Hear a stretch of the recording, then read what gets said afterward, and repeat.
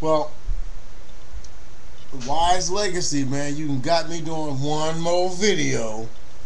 Um, my nephew's supposed to be spending the night. The thing is, do I talk to him about his personal business? The woman I think he messing with is not worth his efforts, time, or giving out his phone number to. How do you tell somebody who is loving how somebody makes them feel that that person ain't no good when that person ain't never showed them that they was no good? It's kind of hard to fight a menace if the menace is not menacing. Take the United States of America, and all that is done to the people in America, good and bad. Laws, restrictions. You can't open up this new plant unless you give all these people top-notch medical and pay them top-notch wages to start your fledgling company. Am I mad at our country for my plight? Yeah. Lack of education, knowing what I know now, they could have did a better job. The lack of basic human respect, knowing what I know now, knowing that they could have done this a long time ago. The monetary system. You borrow $1,000 from a bank and you have to pay $2,375 back. That's a percentage that no one is willing to pay. The housing situation, the racial situation, everything that has ever occurred to me is a product of the country in which I live in. Do I hate people? Yeah, I hate all rich people who manipulate and utilize us poor people at the bottom tier for their own personal gain, and then they walk away from us like, fuck it. That's what I dislike. I dislike the fact that I went to school all those years and they said that they labeled me as a problem child and couldn't teach me shit, and then all of a sudden I'm not going to be nothing in life. And then I see the fact that their assertions upon me made me who I am. And I say to myself, am I a loser because all my life people in authority have told me I was going to be a loser? Every image I saw of a black person with somebody struggling, am I going to blame the situation around me for me knowing better now? You goddamn right I am. What I know now never helps me now. What I know now would have helped me then. But reality don't set in until reality then put their foot so deep up your ass you say, damn, this is real. Reality doesn't set in until mama and daddy stop paying your bills. Reality does not set in until you're faced with everything that you've ever thought was a privilege. Why would you think living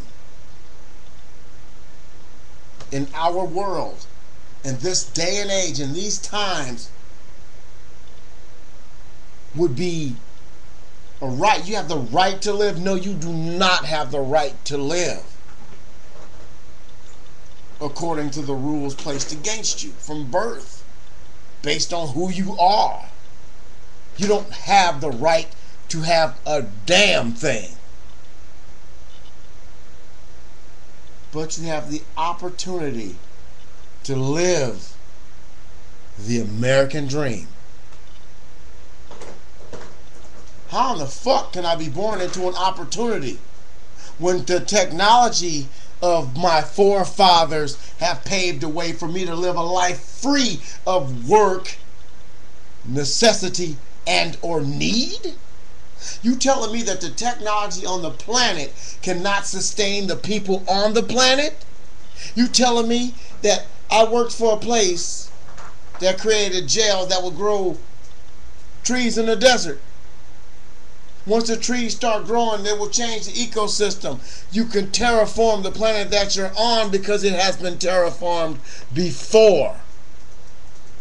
You cut down a bunch of trees, you know it kills the environment.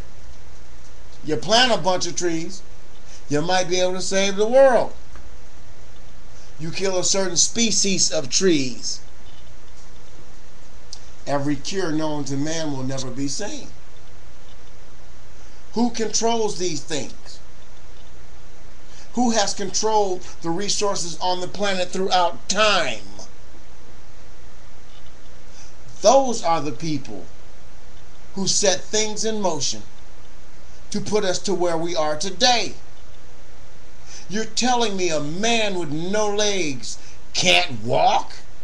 You telling me someone who can't hear can't be given hearing? You telling me a person whose heart goes out can't get an electronic one to bring them back? You telling me that the technology that we have on this planet to save our lives should cost those who can't afford it? Then you're telling me we're living on a planet that is not ours, but one is leased to those who inhabit it with the greatest minds ever known to this earth. Please. There have been people making maps of stars that we haven't been able to see until the last 20 years. But the technology on this planet is not made to make the inhabitants free. Instead, the technology on this planet is used to enslave those who cannot afford to live in the world in which the technology is prevalent. In other words, you can't have what I can get because you might survive by using it. And if you survive, then you are a threat to my very existence. And if you're a threat to my existence, you do not deserve to live on a planet where I can control the technology that spawned from the people of the world to free them from their everyday discomforts. Where is the logic in enslaving a race of people to get from point A to B? Where is the logic from denying people a life they want to live? Where is the logic to handcuff a person mentally just so you can get 15 feet in front of that person in line to die first? Where is the logic in living as a human being on this planet if humanity is not for humanity? Where is the logic when the need costs you more than the value of the property in which you want to buy? The need to have is actually worth more than what you need. Where's the logic in being free?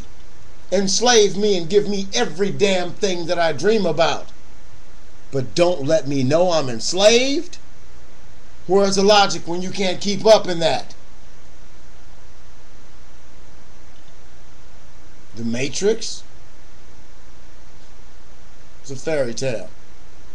The reality is this: we all belong to something or someone.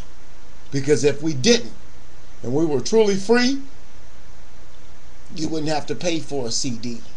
You wouldn't have to pay to watch that movie. That movie about blowing up things and killing people would not exist. The world in which we live in would not only be a science fiction, but far from reality, because we wouldn't have to need to hurt, to kill, to conquer, and to defeat each other in this game in which we call humanity. Where's the humanity You've been tubed.